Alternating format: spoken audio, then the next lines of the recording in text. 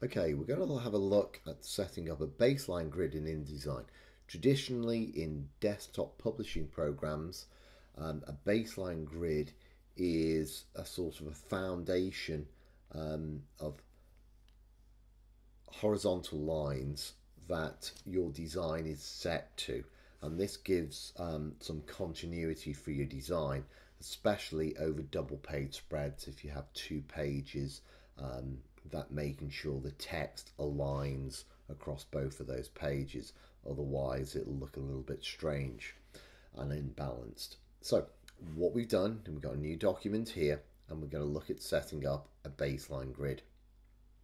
Now we can switch on a grid, and that goes in the view menu, and then if you come down to grids and guides, and what you can do is show baseline grid.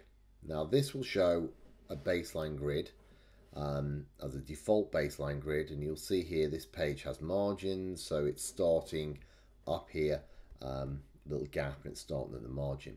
Now to give an idea of how this works, if we go up to the InDesign menu, if you're using a PC, you would go to the edit menu and bring up preferences, but we're going to go to the InDesign menu, and once we're there we need to go down to grids. Although you can access all the options within, it's got where it's starting from, which is 12.7 millimeters, and it's starting at the top of the page or top margin. It depends on which setting you want it to do. We'll just have it, starting at the top margin. Now also you can change it to another color if you wanted to, which will change the color scheme of it if you wished. Now the increment is every 12 points, and what we need to do is we want to set 12-point text, and we looked previously is that the line spacing for 12-point text is 14.4. So if we type in 14.4, and that's using a ratio of the line spacing is 120 percent of the font size. Now the threshold here is basically that is where it disappears. So if you zoom in and zoom out, the lines will disappear, and we'll have a look at that in a minute. So all we've done is set the increments at 14.4, and we're good to go. So we click that and it's changed. Now what we've done is we've said from the top margin. So you see here it's starting from the top margin. Now you might want to come back and say, okay, if we go back here to the preferences, grids and guides, and this time I will stay from the top of the page, click OK, and you'll see what's happened. So that's aligned it up, which is exactly the same as the margin. Now these gaps are 14.4, and I'm going to put a text box on here. I go over to the tools, I click on the type tool, and I'm going to drag out a text box across here.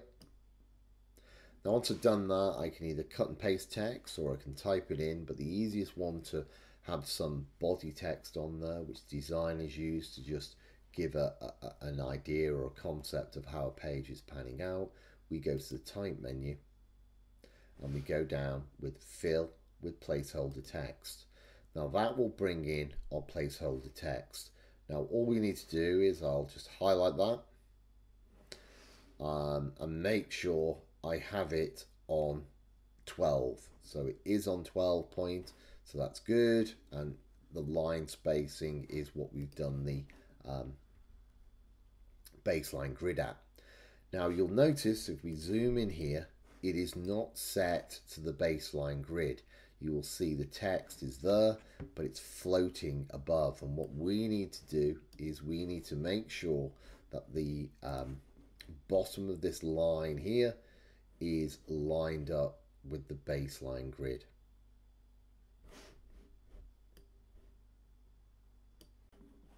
Okay, there's 2 ways of doing this. First of all, I'll just do it on the fly with what we've got here. If I come up to the top here, I've clicked in the text box and I click on the paragraph settings. If you come over here, you will see align to a baseline grid.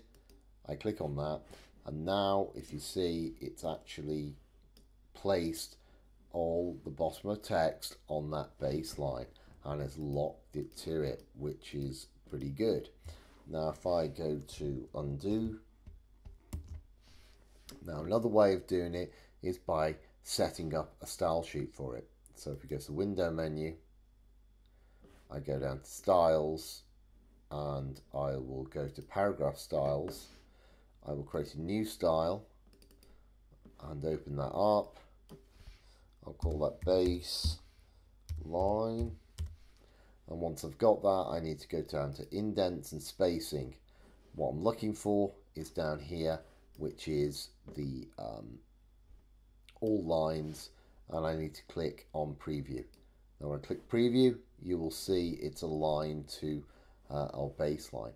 Now this is what you would use if you had paragraph styles or character styles. You would get it to align to a baseline grid once it's been formatted.